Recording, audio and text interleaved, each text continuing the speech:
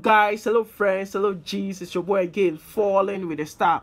So guys, I want us to look at this topic called glycogen metabolism. And when you take glycogen metabolism, it is being divided into two parts. We have glycogenesis, which is formation of what? Glycogen. And we have glycogenolysis, which is the breakdown of what? Glycogen to get what? Glucose. So let's pick the first one, which is glycogenesis, and look at it. But before we even talk about glycogenesis, which is the formation of glycogen, let's look at some facts about what? Glycogen. The first thing I'll talk about is that glycogen is a what? A polysaccharide. Glycogen is a polysaccharide. This glucose here is a monosaccharide, and you put plenty of these monosaccharides together to get what? This polysaccharide. So you put plenty glucose together to get what? Glycogen, which is what? A polysaccharide. The second one I'm going to talk about is that glycogen has both linear chains and what? Branch chains. It has both what? Linear chains and branch chains. So you can see it has these linear chains and also these branch chains. So you can see the branch. Understand? And the linear chains, the glucose units that form the linear chain, they are being joined to each other by what? A certain bond we called alpha 1,4 glycosidic bond. So the linear chains, this bond is what we call the alpha 1,4 glycosidic bond, because it is between the first carbon here and the fourth carbon of the other glucose. So it is called the alpha 1,4 glycosidic bond. But for the branch chains, the glucose subunits that form the branch chains, they are being joined to each other by a certain bond we call the alpha 1,6 glycosidic bond. So these branch chains, that bond here is called alpha 1,6 glycosidic bond. These two is called alpha 1,6 glycosidic bond. You understand? And the linear chains, the bond there is what? Alpha 1,4 what? Glycosidic bond. So now let's talk about glycogenesis. When does glycogenesis occur? You see, after meal, during the first stage, when you take in a food, you see that your blood glucose level gets high. You understand? Your blood glucose level increases. So the excess glucose in your blood are being stored in the bank or being saved in the bank. And the name of these banks are the liver and also what? The muscle. So your body stores what? The excess glucose in the what? In the liver or in the muscle. So the liver can store like 100 gram of what? Glucose, 100 gram of glucose in the form of what? Glycogen. And your muscles too can store 300 to what? 400 grams of what? Glucose in the form of glycogen. You understand? Yeah. And these two banks, the liver and the muscle, they have different purposes for storing what? Glucose in the form of glycogen. They have different purposes for storing glucose in the form of what? Glycogen. And in the liver, the purpose for storing what? Glucose in the form of glycogen is to maintain blood glucose level in future when your blood glucose level is low during the hypoglycemia state. So the function of the liver, the reason why the liver is storing this glucose in the form of glycogen is to maintain the blood glucose level in future when your blood glucose level is down. And in the muscle, the reason why your muscles, the skeletal muscles, you understand, the reason why they are storing glucose in the form of glycogen is to serve as what? As a source of energy when your body needs what? Energy in the form of ATP. They goes to what? The glycogen and break it down to what? Glucose. And glucose will be used in glycolysis to get what? Energy. So the main purpose is what? To serve as a source of what? Energy in future. Serve as a source of what? Energy in future. The last fact that I'm going to talk about is that normal glucose gives a net of what? 2 ATP. A normal glucose will give you a net of what? 2 ATP during glycolysis. But glucose from what? Glycogen gives what? A net of what? 3 ATP during what? Glycolysis. You understand? When I start describing the pathway, you understand? So now the question is, how does the body store glucose in the form of what? Glycogen. How does the body store glucose in the form of what? Glycogen. So let's look at something here. Sorry. So this glucose, let's say that this glucose you've eaten, and now there's more glucose in your blood. So the glucose will enter into the liver by this transporter. This glucose, it will enter into the liver by this transporter we call GLU2. GLU2, glucose transporter 2. And this glucose transporter 2, one thing about it is that it is insulin independent. It doesn't depend on what? Insulin. And also, this glucose can enter into the skeletal muscles by this channel or this transporter called GLUT4. GLUT4. So in the muscles it is GLUT4, and in the liver it is what? GLUT2. And this GLUT4 is what? Insulin dependent. It depends on insulin. You understand? Yeah, it depends on insulin. So glycogen synthesis occurs in the what?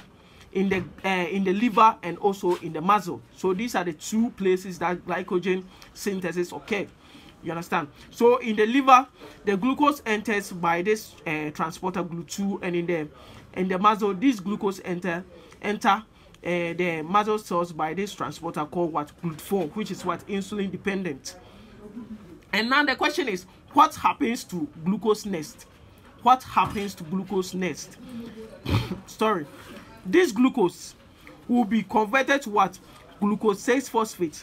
So by the help of ATP, we will get this phosphate from ATP. So this phosphate will be added to the 6 carbon of what? Glucose. You see, when you look at the structure of glucose, it is being made up of 6 carbons. So it's a 6 carbon compound. Carbon number 1, 2, 3, 4, 5, 6. You understand? And this phosphate is being added to what? The 6 carbon. You understand? And the glucose will be converted to what? Glucose 6-phosphate. And this process is being catalyzed by the enzyme we call glycogenesis. When this process is occurring in the what? In the liver, the enzyme that does this is called what? Glycogenesis. But in the muscle, the enzyme that catalyzes the conversion of what? Glucose to what? Glucose 6-phosphate is what? Hexokinase. Hexokinase. You understand? Hexokinase. So yeah. Now we have this glucose 6-phosphate.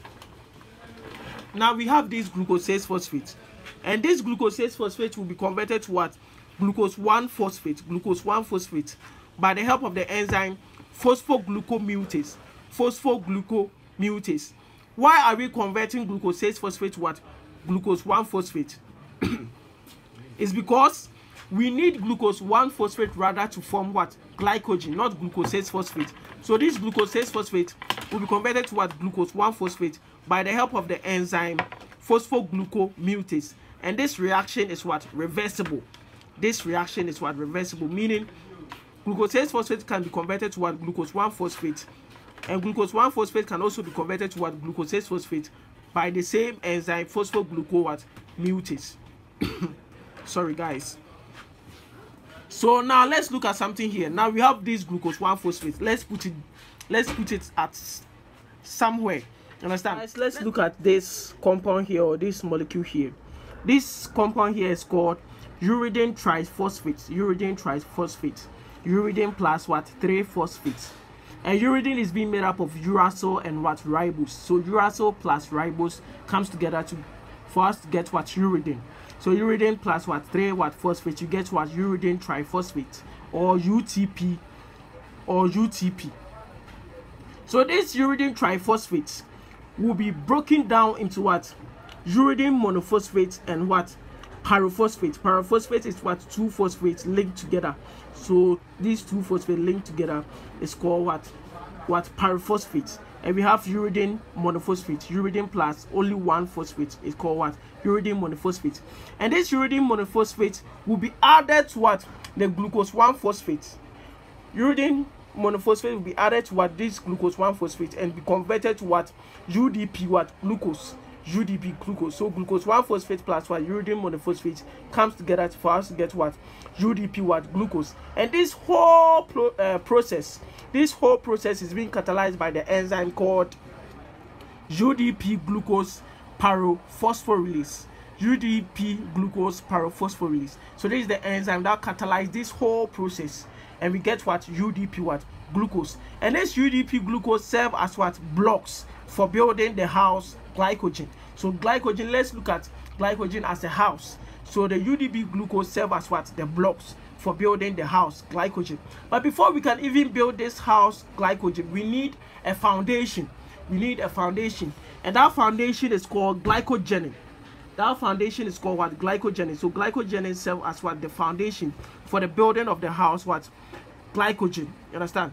So glycogen is what? A primer. That means the starter.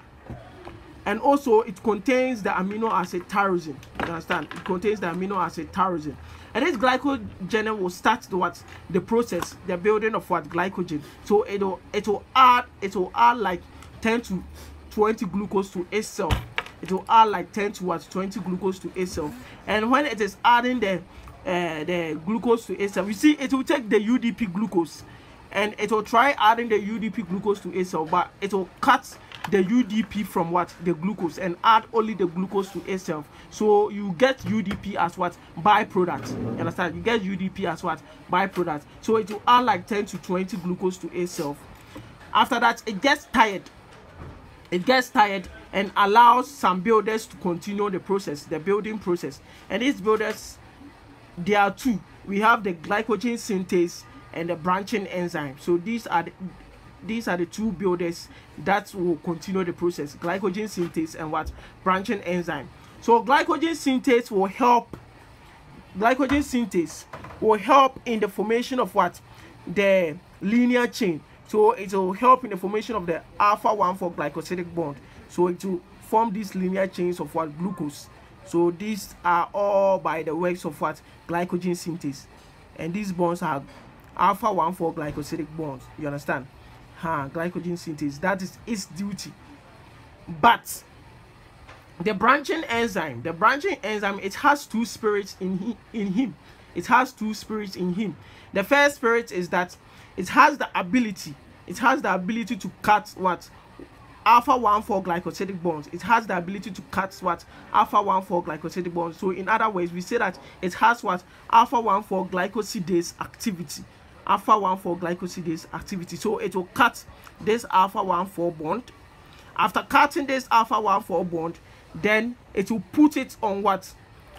On this glucose. You understand? So it will link this chain to what? The cis carbon of what? This glucose. So it also has the ability to what? Form what? Alpha-1,6 glycosidic bonds. So after cutting the alpha-1,4 glycosidic bond, it add what? The glucose, this chain to what? The cis carbon of what? This glucose. In other words, it forms this what? Alpha-1,6 what? Glycosidic bond. Understand? So branching enzyme has two what? Spirits in him. It has the ability to cut what? Alpha-1,4 glycosidic bonds. After that, it has the ability to form what? Alpha-1,6 glycosidic bond. And through these processes, they help us to get what? The glycogen. So this is what? Glycogen. This is glycogen. So that's it for glycogen synthesis or glycogenesis. So guys, now let's look at the regulation. The regulation of what? Glycogenesis. The regulation of what? Glycogenesis. So we have two main ways to regulate what? Glycogenesis. We have the allosteric regulation, and we also have the hormonal regulation. Allosteric regulation is when molecules bind to what? The allosteric sites of what? Enzymes to either activate the enzymes or what? Deactivate the enzyme. And hormonal regulation is when hormones actually activate enzymes or what? Deactivate what? Enzymes. So now, before we even talk about the regulation pathway, the main enzyme that is being regulated in what? That's being regulated in glycogenesis is the glycogen synthase. The glycogen synthase. And this glycogen synthase can exist in two forms. It can exist in the A form and also the B form. In the A form is said to be what? The active form, because in the A form there is no phosphate bind to it. But in the B form is said to be the what? Inactive form, and there is a phosphate bind to it. So whenever glycogen synthase has a phosphate attached to it, it becomes what? Inactive, and we say that it is in the B form. But whenever the phosphate is being removed, it is being converted back to the what? The A form, which is the active form. So now let's look at the first regulation, the hormonal regulation. So the main enzyme that activates glycogenesis, that helps what? Glycogenesis to occur, is what? Insulin. And this insulin is being released by the the pancreas, the beta cells of what the pancreas. So this insulin will go and bind to what this receptor, the tyrosine receptor. Receptor for insulin is what tyrosine receptor. So when insulin binds to this receptor, insulin activates this enzyme. This enzyme is called phosphoprotein phosphatase. Phosphoprotein phosphatase. And this phosphoprotein phosphatase, whenever it gets activated, it removes what phosphate from what glycogen synthesis. So when, let's say that glycogen synthesis is in the B form, so whenever this phosphoprotein phosphatase gets activated, it removes this phosphate from what the glycogen synthesis and converts it to the active state, which is the what the A form. And glycogen synthesis helps in the what information of what glycogen. You understand? So this phosphoprotein phosphatase helps activate what glycogenesis. But you know that the antagonist of what insulin is what glucagon, and this glucagon also binds to this receptor, which we call the G protein coupled receptor. G protein coupled receptor.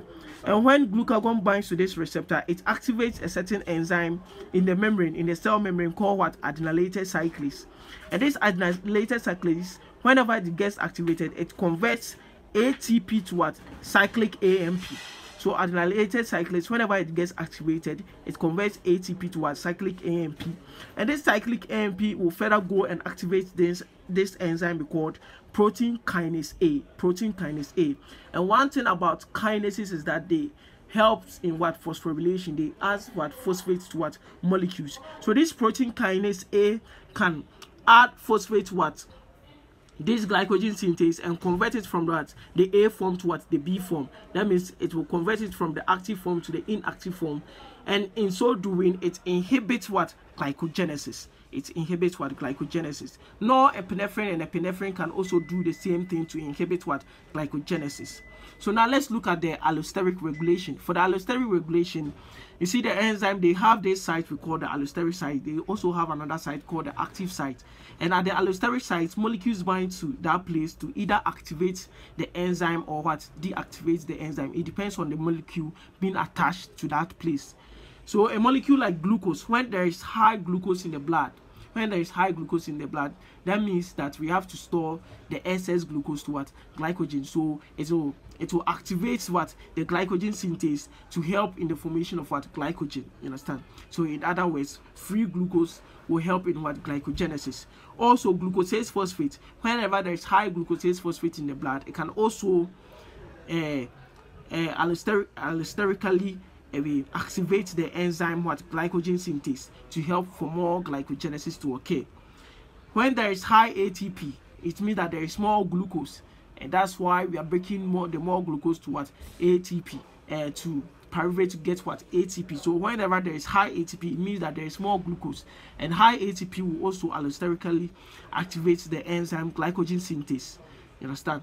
And also when there is high AMP, it means that there is no what energy. You understand? In other sense, we need glucose. We need to break down glucose to get what energy from them. So that will inhibit what the enzyme glycogen synthesis, because now we need glucose. We need to break down glucose, not to use the glucose to form what glycogen. You understand? So that's for the allosteric regulation. Thank you.